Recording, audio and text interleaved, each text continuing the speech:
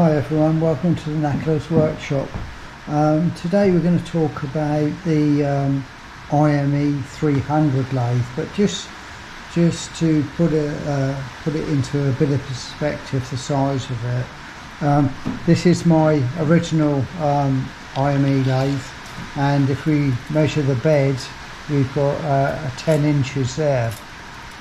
So it is quite a small one, and as we know, primarily for watchmaking purposes. And I've got a larger one here that I've picked up recently, and this one has the longer 15-inch bed, and I believe there's a one that's sort of sits in between these two, which I haven't managed to find yet. This one we've got the Instagrammers will know this, but I've managed to pick up some material to make a new foot because we've only got one on here, so that's what we're going to be doing early in the new year. So this is, I don't sort of show too much of this, but this is generally how I amuse myself during the week, in between sort of making videos on Unimats mostly. But anyway, so this is the two different types of watchmakers lathes. Well, I've been searching, let me just move the camera around, and what we've got here, this is an IME 300. Now this is obviously, if we measure the length of the bed, that's 24 inches, so considerably larger than the smaller ones. If we put that one next to it, we can, we've got quite a good comparison. We're in a different realm. Now, I've never seen one of these up until this one. I've never seen one of these for sale anywhere, and I've been looking at this for about 6 months, but it was to get it. He wouldn't courier it, it would only be collection only, and it meant I needed to do about a 450 mile round trip, and in the end I cracked and decided to go and get it. So now, as crazy as it may seem, I don't have anything other than what you see here. I don't have the headstock, tailstock or anything, but so really this is the sort of the purpose of making the video.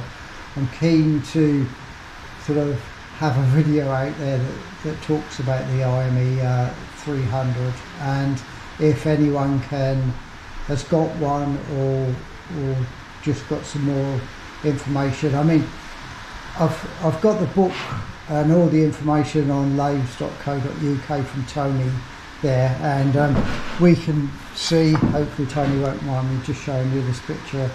No, that's the wrong one. So this is the 300 sort of built up. So so that's what I'm aiming to build this into at some time. But it's just really around, it's very difficult to recreate things when you don't have any measurements and such like.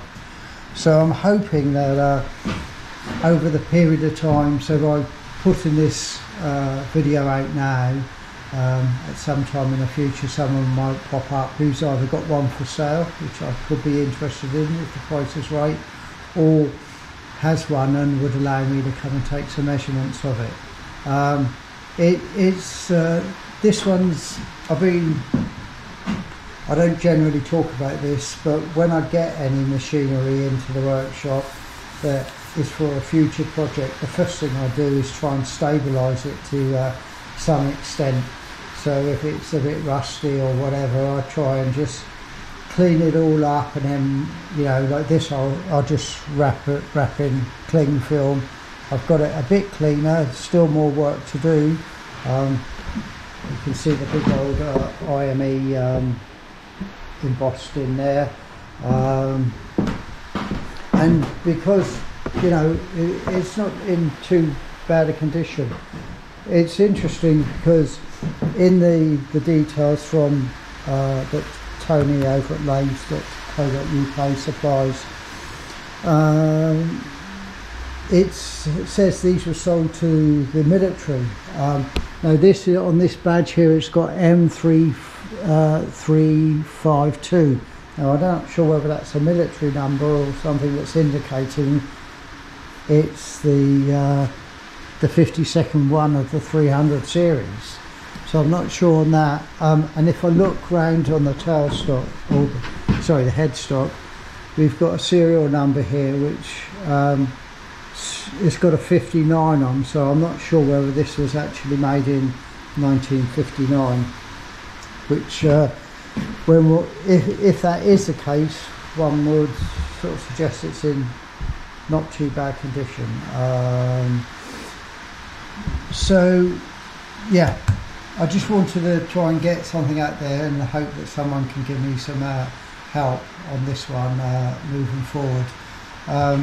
I'm probably going to spend another day on just trying to sort of stabilise it a bit, see if I can get a little bit more of the surface cleaned up, and then we'll just wrap it up, cover it in cling film or something, oil it up, and then I might make a little box, so we just park it somewhere, and then sometime in the future when I've got more information, maybe found some other component parts for it, we'll dig it out.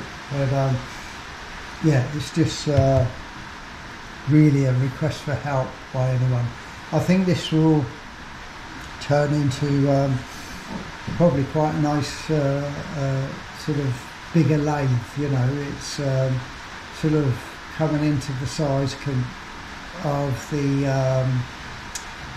you know, the Chinese mini lathes really, so I think it'll be quite good. And now I've got a 3D printer. I have got a bit of an idea to try and print up some sort of dummy headstock and tailstock, and just generally mess around, just trying to sort of see whether we can come up with a good design if I can't find any of the other parts, or the genuine parts to be able to try and copy. So that's the IME 300. If you do have any information, you can email me. My email address is in the About page, or About tab of the YouTube stuff. Sorry, dropping the camera. This one, as I say, we've got somewhere here, over here, we've got a giant lump of metal. So we're going to make some feet. I've actually got a second one of these as well, that's back at home. So we're going to make 3 feet for this, and we need to make some other bits and bobs for the tailstock. So we will do that next year, and I probably will film some of this. Yeah.